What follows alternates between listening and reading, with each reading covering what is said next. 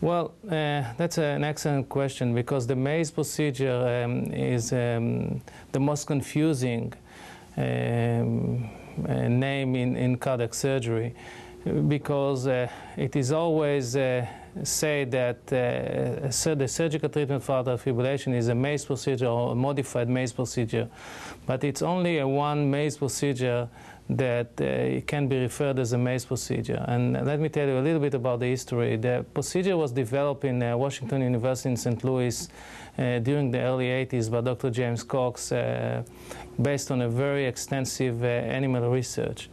And only after being able to understand the pathophysiology of the disease, the first maze procedure was performed on September 25th, 1987.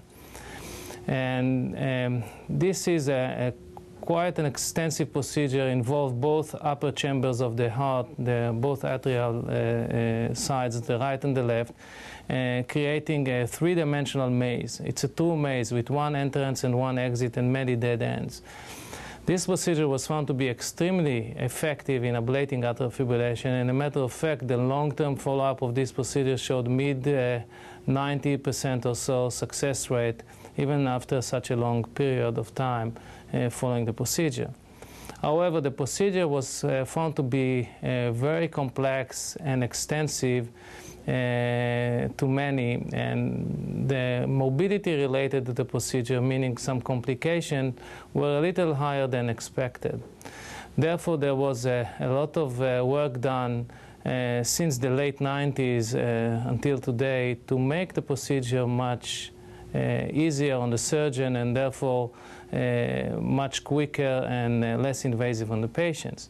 And as a fellow under James Cox, I was tasked to move the procedure from the cut and sew to the cryo-based, meaning the freezing technology-based procedure.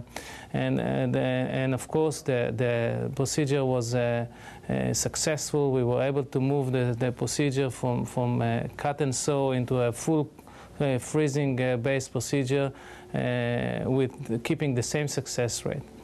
Ever since then, we developed the procedure to be done also through a very small incision on the right chest with the same success rate, what we called a minimally invasive maze procedure. So when the patient are coming to us to be interviewed for the possibility of having the maze procedure, we can offer them a full maze procedure done either through a traditional mid-sternotomy, meaning a midline incision, which they call the big incision, or through a small incision on the right chest with the same success rate.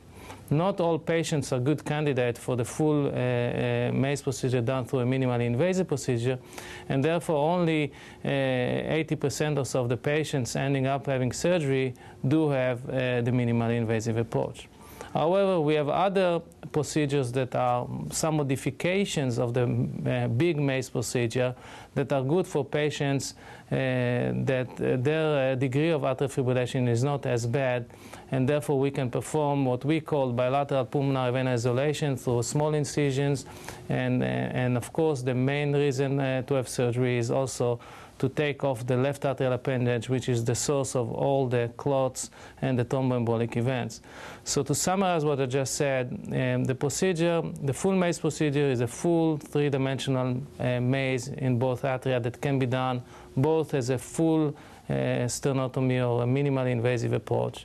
And we have also smaller procedures that are done through a much more minimally invasive procedure, but not all patients are good candidates for that.